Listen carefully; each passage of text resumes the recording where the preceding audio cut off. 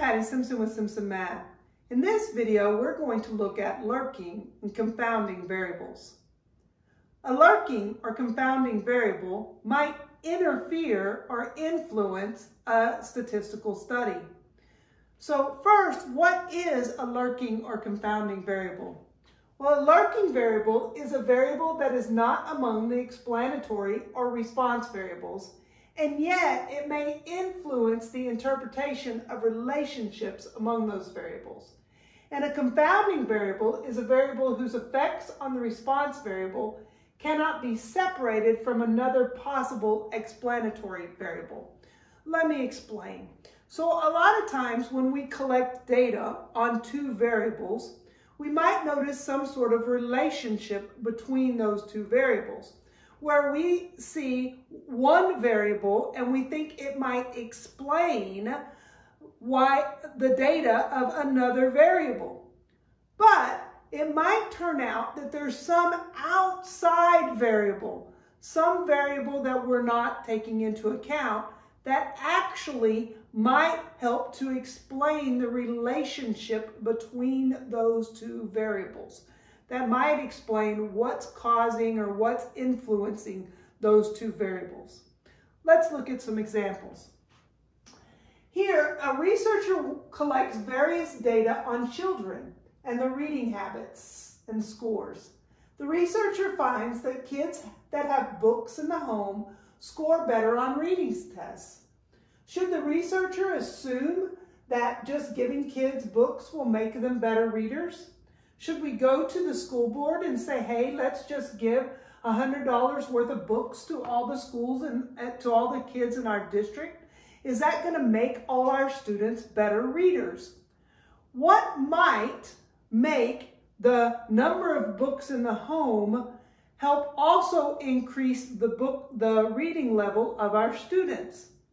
So some outside variables that might influence those reading scores might include things like financial ability. Maybe the parents who can afford books in the home can also afford something like a tutor to help their students when they're struggling with something like reading, so that it's not the books in their home that's causing them to be better readers, but that financial security is what's actually helping them be better readers.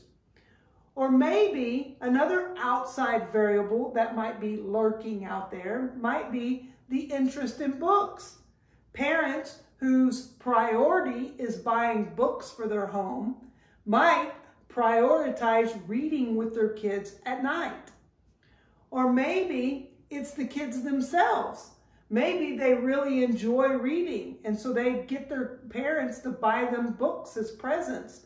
And so maybe it has nothing to do with having the books themselves, but because they're interested in reading, they have more books in the home, and they have their reading level is better. When you're good at something, sometimes you like to do those things.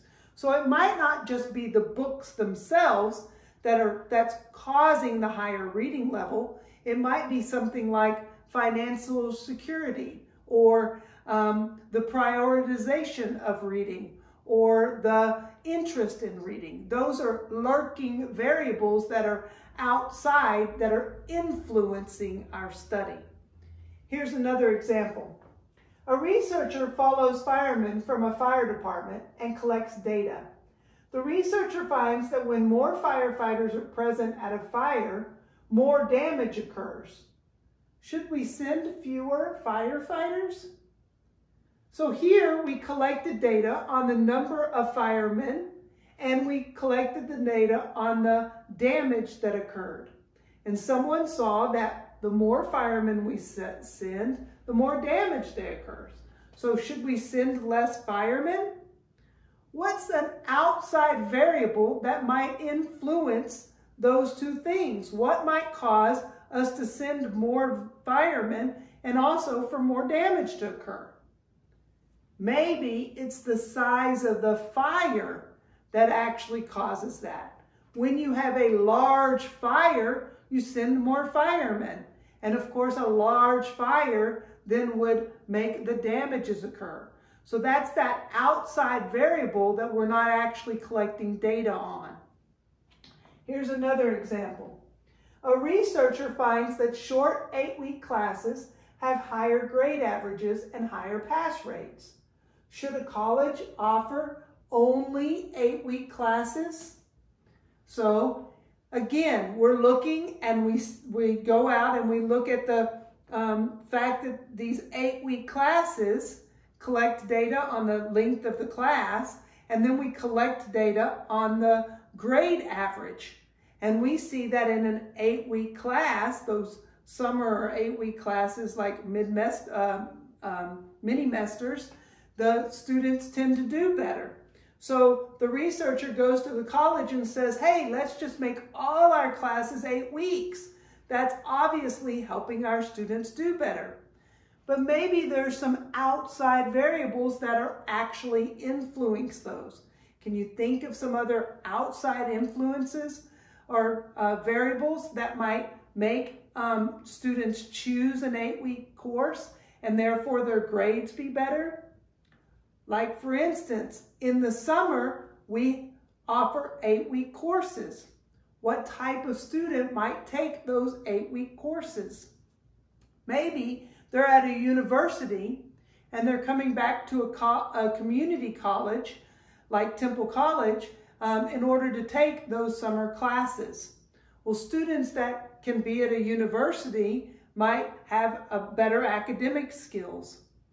Maybe students who choose to take those 8-week classes have better academic skills to begin with. Or maybe those students who choose to take 8-week classes are more motivated, and so they're more motivated to do better in the class and therefore make better grades. So that motivation level or that academic level, both of those would be outside variables that would influence and help them choose a short course, and would also help them choose to do better in the class. It might help them to raise their grade point. So just making everybody take an 8-week class might not be advisable, because if they don't have that characteristics, maybe their grades wouldn't be as well. So those lurking and confounding variables are just outside variables that might influence our study. Math Made Simple at Simpson Math. Thanks for watching.